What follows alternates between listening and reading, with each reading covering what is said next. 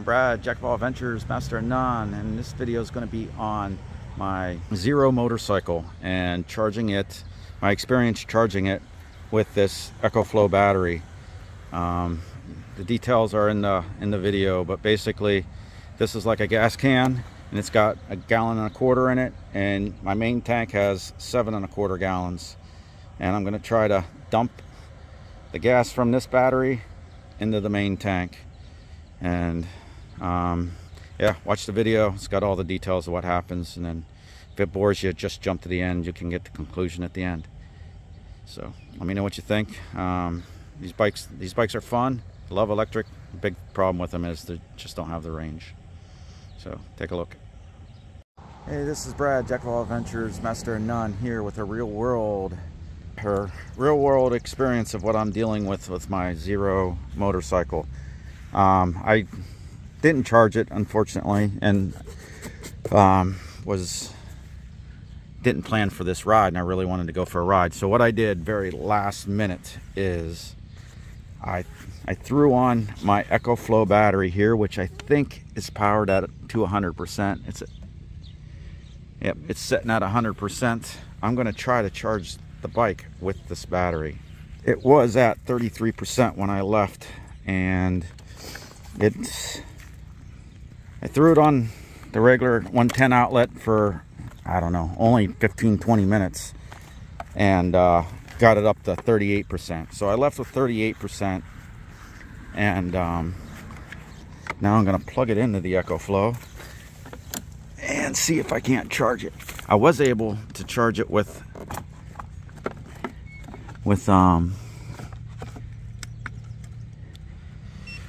my, I was able to charge my 2011 electric Ford Transit with the Ecoflow battery. I did another video on that. But as you can see, we're at 26%, and it is charging. And I guess according to this time, we'll just use it as a reference. It's 21:43. So 43 minutes. Let's see what it does in a half an hour. Actually, let's come back and look at this real quick, and then I actually have something I have to do in a half an hour, which is why it says it'll take 2 hours. It can run at this amperage at 2 hours. That charger's only sucking 633 watts to charge the bike. We're only charging at 633 watts. All right, we'll come back in a half an hour and see what it's doing. But this is definitely a quick makeshift extra range battery. All right, we're back almost an hour later, 6 minutes short of an hour later, half an hour thing, and another distraction took a while. But let's see what we got for charge. We are up to 42%. So we've added quite a bit. Actually, I wish I remembered. I'll have to look at the numbers actually. And on this, we've used half of this battery, so we're down to 52%. All right, we're back, and we're at almost an hour later, and we have 43%. We left with 26, so we've added 17%. It's a 7.2 kilowatt hour battery. There's two 3.6 kilowatt hour batteries on the bike. This Ecoflow battery holds 1.25 kilowatt hour. So in theory, using round numbers, this thing should only be able to put there's 6 times as much battery here as there is in my temporary battery box. So, and let's see how much we've used out of this battery to get that 17%. And I'm dropping everything. I don't know if I noticed, I played back our other video and you can't see these numbers, but we still have 43% left in this battery.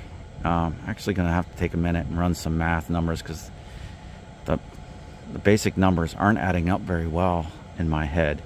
We're still charging at like 642 watts, which isn't a big draw. The charger on this bike is not, I would have thought it would draw on a few more amps than that. It's like half of what a microwave uses. All right, I don't have any pencil and paper with me. So I'm going to do these numbers in my head, and bear with me for a minute. This is my way of doing math in my head. This holds 1.25 kilowatt hour. This holds 3.6 kilowatt hours. So if I had 3 of these, I would have 3 times 1.25, which is 3 3/4, which is just a little more than 3.6. So 3 of these are just a little bit bigger than 1 of these. And actually I got 2 of these. So I got about 1/6 the storage capacity in kilowatt hours as I do in these 2 batteries. And another way to think of it that might be easier to rationalize in your head are gallons of gas. This holds 1.25 gallon of gas. This holds 7.25 gallons of gas. So this tank here is a lot bigger than this tank up here. So it's like having a little extra gas can on your vehicle. And so as I'm trying to do the math, it doesn't seem right to me. We've put half of the gas, if you follow me, in this tank. So this is only half, a little less than half full. So, and we put it into this tank down here. And I don't see how that should give me 17% more juice. The math just doesn't add up. Even if I put the whole thing in, what is 1/6 in percentage? Now I'm doing math in my head, probably making this video long and boring for you. Just skip to the end. And 1/5 would be 20%. So a 6 would be less than that. So yeah, like if I put that whole thing in, I should only raise my meter like 17%. So I don't understand why these numbers just aren't really adding up. But you can see here, we've ran it for another 5 minutes. We're really not putting much energy back in the battery. So those numbers just aren't consistent numbers to work with. So that's actually a little bit troubling. So I think one reason why I'm gonna speculate that might be is the energy in the batteries it's not a direct curve, and you know the gauge is reporting a lower percentage, or like you're using more at the bottom, and the gas gauge drops quicker at the bottom of the tank. That's my theory. So the gas gauge has gone way up, even though you really haven't put much more gas in it. That's if you can tie the 2 ideas together. Anyways, hopefully that helps you understand a little bit what's going on. And actually, I'm going to do a little bit more on this video before I'm completely done, so stay tuned. I'm going to see if I can't leave it plugged in and continue to charge while I'm riding it. Once I get this all strapped back down. That's one thing I noticed from the first part of my video when I rewatched, is the hook came undone. That's why you shouldn't do anything real quick in the last minute if you want to run out and get something done. Alright, here we go. It's at least 10 minutes later. We've only put 1 more percent in.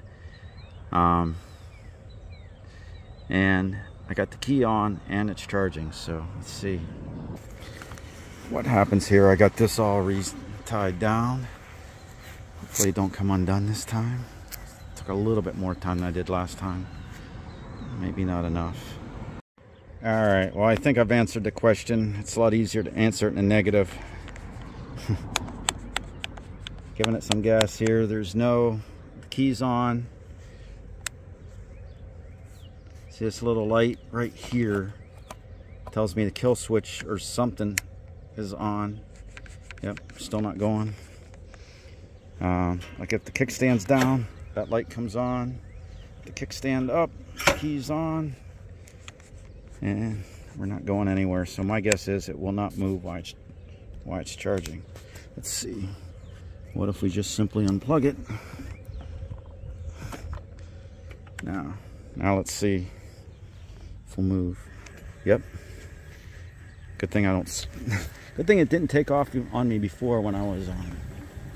I'm gonna scoot over here into the shade anyway. Good thing it didn't take off on me before when I was just pumping the electric. Because it would have shot off. But yeah, it won't work when it's charging. Why do I have turn signal on? Turn signal don't want to turn off. That's anyway, let's plug this back in. Guess we'll plug this back in. And I want to go see what we got going on here.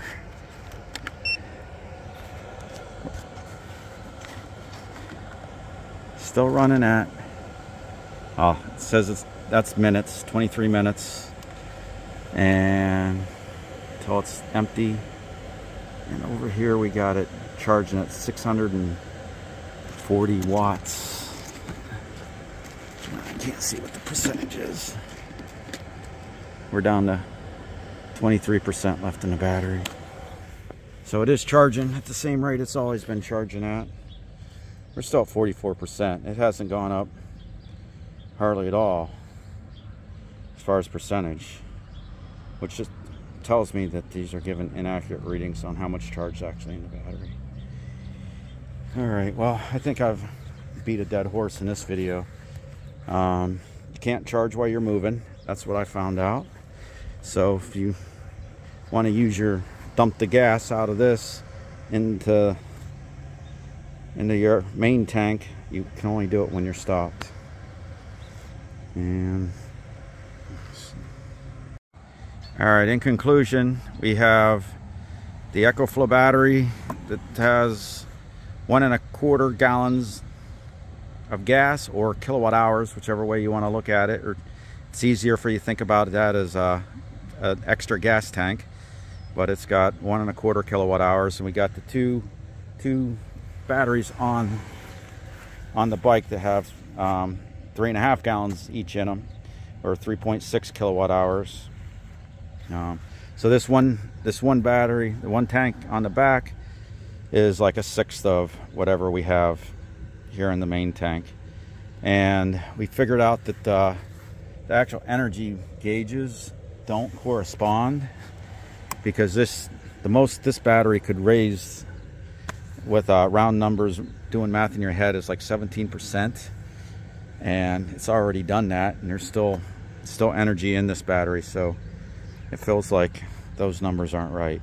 Then I also tried to ride the bike with it plugged in, and so I kind of got the cord wrapped up and going back to there, and it will not go while it's charging. So if you want to try to do this setup, you can do it from the parking lot or whatever, and it'll take a couple hours to put that 1.25 kilowatt hour into the big tank. So that's actually pretty slow too. So it's kind of not really worth it unless you're desperate and you just need that extra kilowatt hour to get to where you're going, and you gotta wait, you got a while to stop. If not, you just need to find somewhere where you can plug it into a 110 outlet. That is one big problem for this bike for a lot of people, would be the range.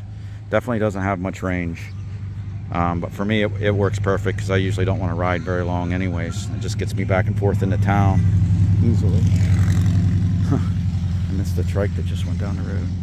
Alright, I'm Brad, I'm up for now. Hopefully this video helped explain a few things for you, and if you liked it, please hit the like button and subscribe to my channel for more information. I'm out for now. So here's a little bit of an encore video if you want to see what happens when I plug my phone in. And we got a little duck joining us too, and the phone quit charging. This is the bad cord. You can tell if the phone's actually charging because the number goes down. Back up. Alright, we're out for now.